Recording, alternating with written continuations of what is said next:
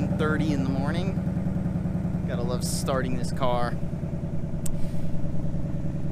But we all don't get used to that cold start, because that's it. This is probably the last time I will be doing a cold start with the stock exhaust setup on video.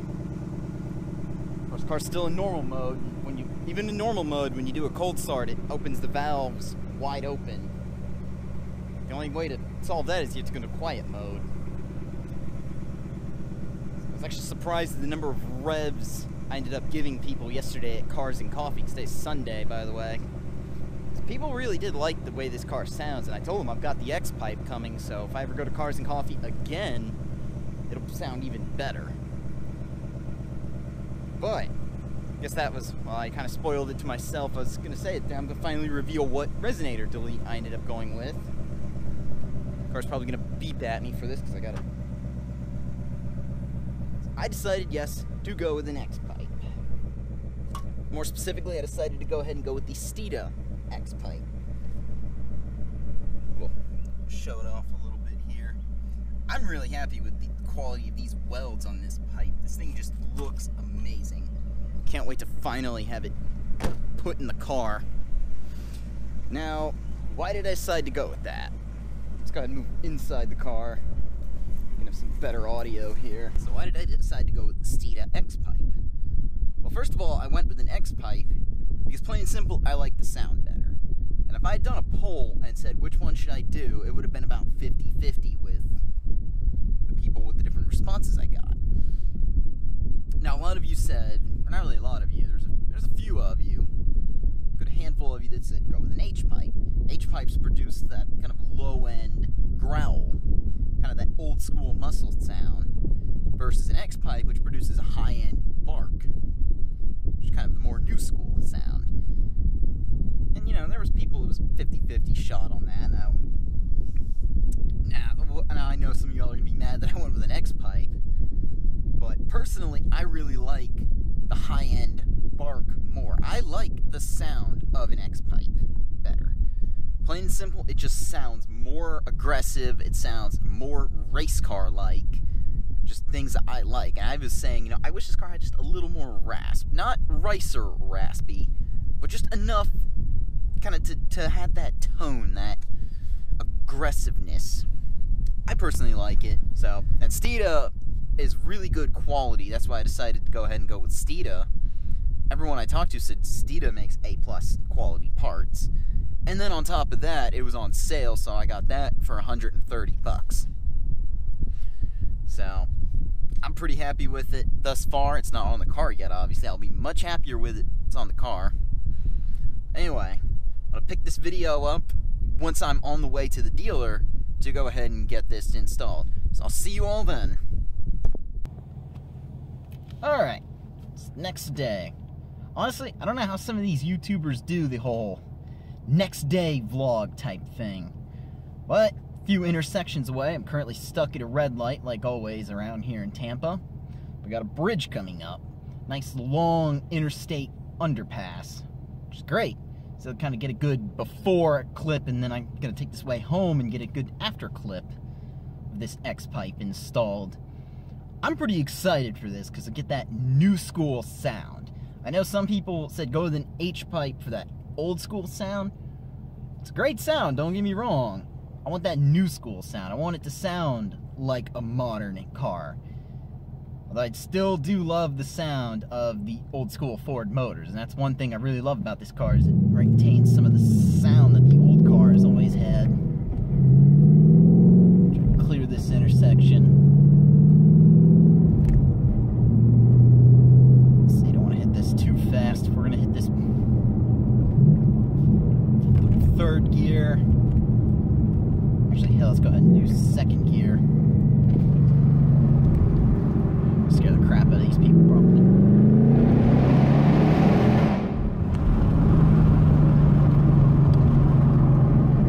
All his heads turned. See everyone looking like, yep, that's me. What? Alright. We're at the last intersection here. Just gotta pull into the service department. I hope my appointment went through, because today's Monday, and I originally had the appointment for Thursday. God, and they got this nice lineup of 18 Mustangs just waiting right there. And they already got a couple of Roushes in there, and they got some Shelbys. This dealer is a Ford performance dealer. So essentially when Ford tells you that they're going, you know, you can get something done from Ford and it be covered under warranty, this is actually the type of dealer you have to go to. You have to make sure it's a Ford performance dealer. So depending on how this goes, I might use this dealer again if I ever get something like a Ford Performance Power Pack done or other sort of Ford performance parts. It's probably what I will go through, because I know this vlog is kind of getting all over the place. Hopefully they will let me film the first startup of the car. So, see you all when I get there. Alright, there was no way I was going to come to a Ford dealer and not check out cars. Roush Stage 2. This thing's pretty nice looking.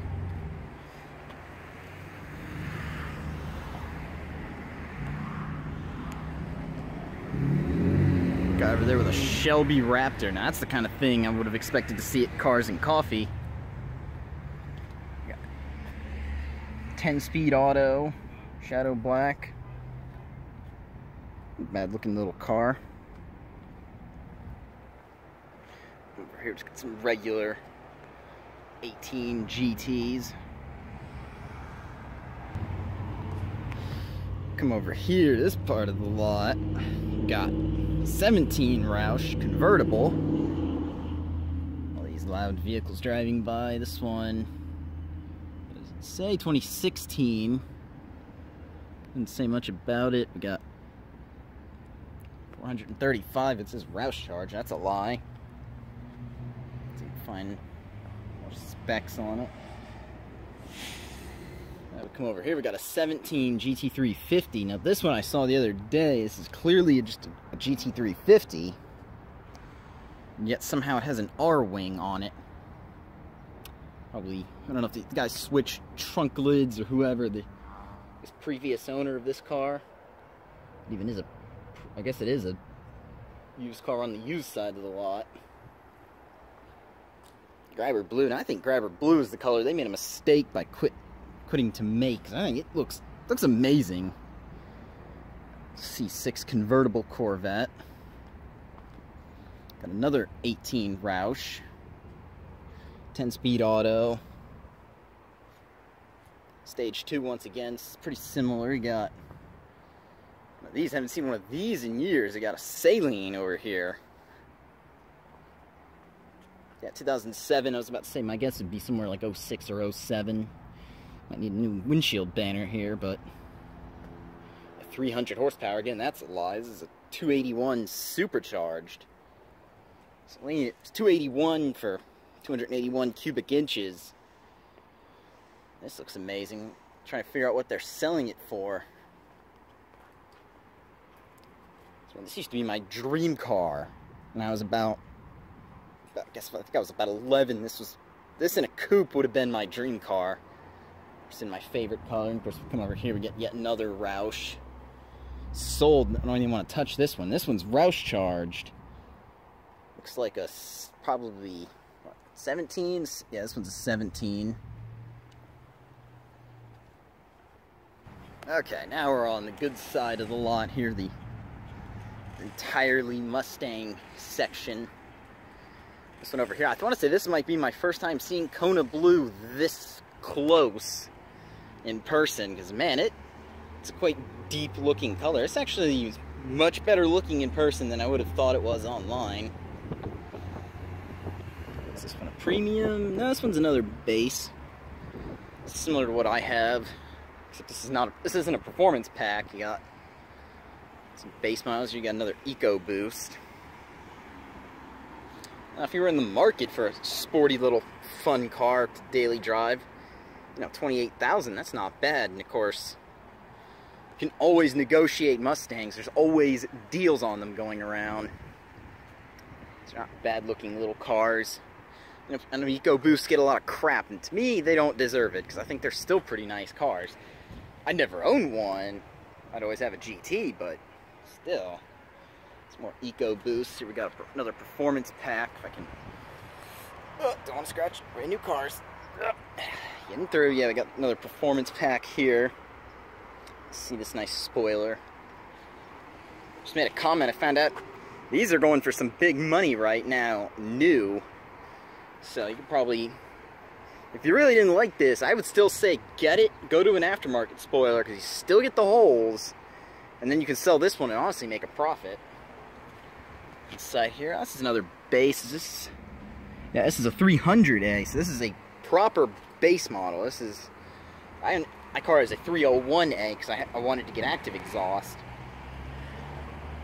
MSRP here, they got total out the door with all this extra stuff is $43,500, but realistically MSRP is $41,000. That's really not bad money. This is a 10-speed auto too. This is basic 10-speed performance pack.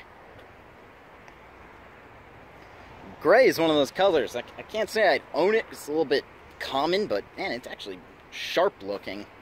Alright, service is done. Let's put those down. This is it. It's the first time I've heard this car with this X-Pipe on.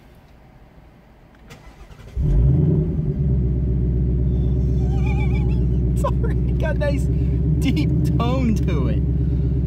Holy crap. Oh, let's see if I can get out of here now. Oh, this thing already has a nice rumble to it. So if I can get out of here easily. Oh my god, this thing's already loud.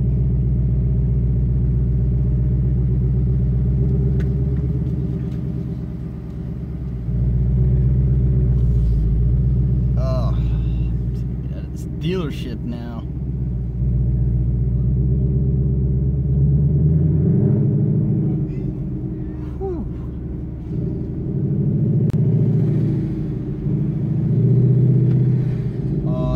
Feel that.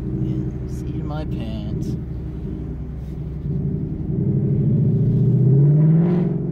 Oh! You can hear this thing idling a lot more now. Oh.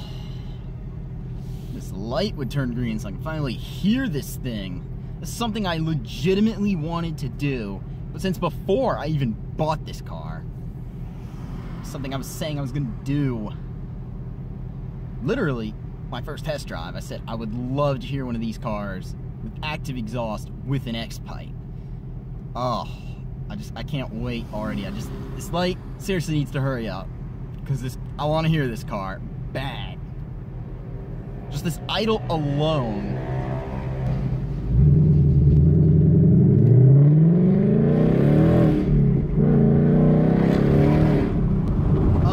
Definitely sounds a lot higher pitched right there. Oh, hit that downshift. Sit down a little bit. Let's hit this bridge.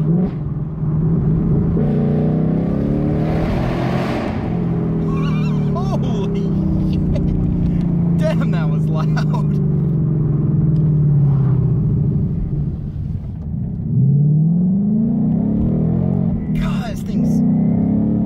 Sounds so much meaner with the X-Pipe.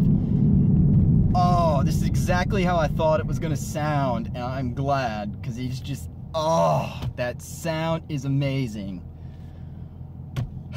It's got me laughing, man, like a little schoolgirl. Knocked my phone over here, because how just fast this car is. I'll get on the next video, but this weekend I want to get out to my secret filming location and give some revs in all the different modes and hear it. Of course, the big test is I do plan to take this car to work again tomorrow, and I want to listen to the quiet mode start.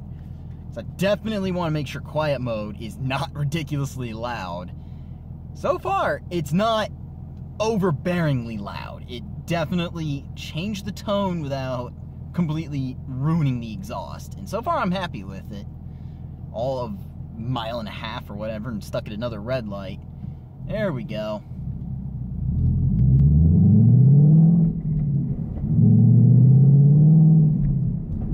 These people would go around here. God, no one ever wants to hit their gas pedals around here.